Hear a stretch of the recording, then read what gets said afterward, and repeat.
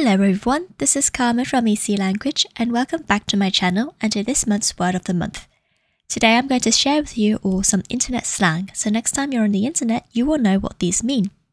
Here are a few that have become popular in recent years, reflecting their origins, usage and practical examples.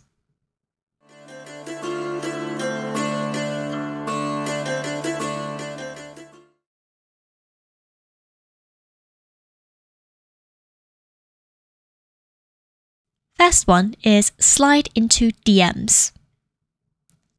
Slide into DMs.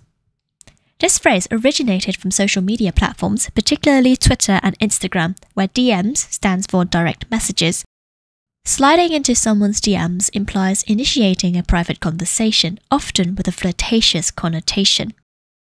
It is used to describe the act of sending someone a direct message on social media in a smooth or subtle manner, typically with romantic or flirtatious intent.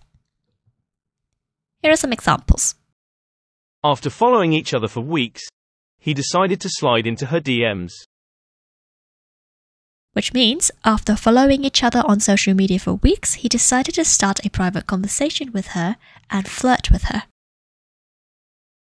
I can't believe my favorite author slid into my DMs after I mentioned their book. This means, I can't believe my favorite author started a private conversation with me after I mentioned their book on social media. If you're interested, why not slide into their DMs and see what happens?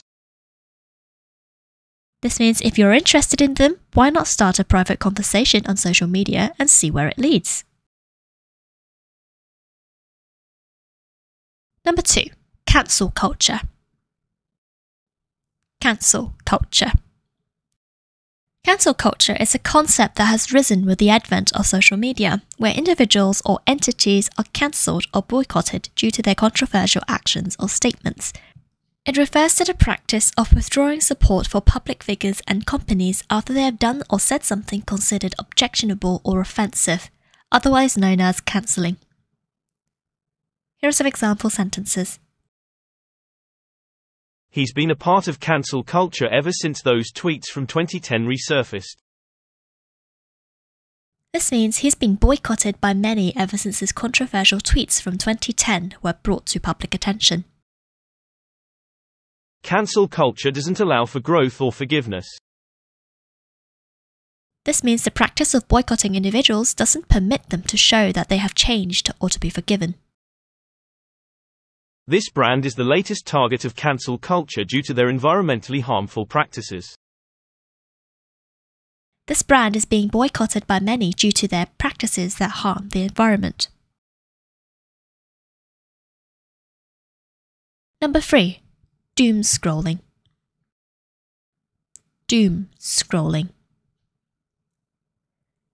Doomscrolling emerged as a term during the COVID-19 pandemic, referring to the act of continuously scrolling through bad news on social media or news websites, despite it making one feel anxious or depressed.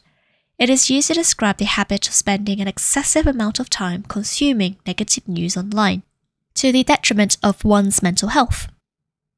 Here are some examples. I need to stop doom scrolling before bed. It's ruining my sleep.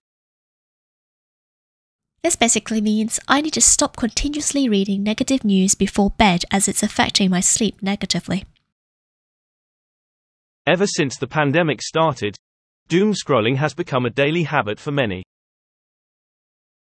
This one basically means since the pandemic began, many people have developed a habit of constantly reading bad news. Realizing the impact of doom scrolling, she decided to limit her social media use.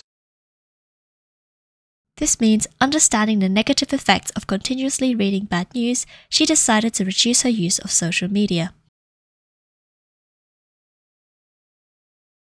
Fourth word is ghosting. Ghosting. Ghosting is a term that gained popularity with the rise of online dating and social media. It refers to the act of suddenly and without explanation stopping all communication with someone the individual was previously in contact with, leaving them without any closure. It's used to describe the abrupt end to communication in personal relationships, especially in romantic contexts, without any explanation from the person initiating the ghosting. Here's some example sentences. After 3 dates, he started ghosting me, and I never heard from him again. This means that after 3 dates, he suddenly stopped all communication with me without any explanation. I thought we were good friends until she ghosted me out of nowhere. This means I thought we had a strong friendship until she unexpectedly ceased all communication with me. Ghosting someone you've been talking to for months is just cruel. This one means suddenly stopping all communication with someone you've been in contact with for months is unjust and harsh. The final word this month is virtue signaling. Virtue signaling. Virtue signaling is a term that has emerged from social media discourse. It refers to the practice of expressing opinions or sentiments that demonstrate one's good character or the moral correctness of one's position on a particular issue, often with the intent of gaining approval from others rather than from a place of genuine conviction. It's used to critically describe actions or statements made to showcase one's morality or political correctness, especially on social media, without necessarily taking meaningful action to support those beliefs. Here are some example sentences. Her posts about environmental conservation are just virtue signaling. She doesn't practice what she preaches.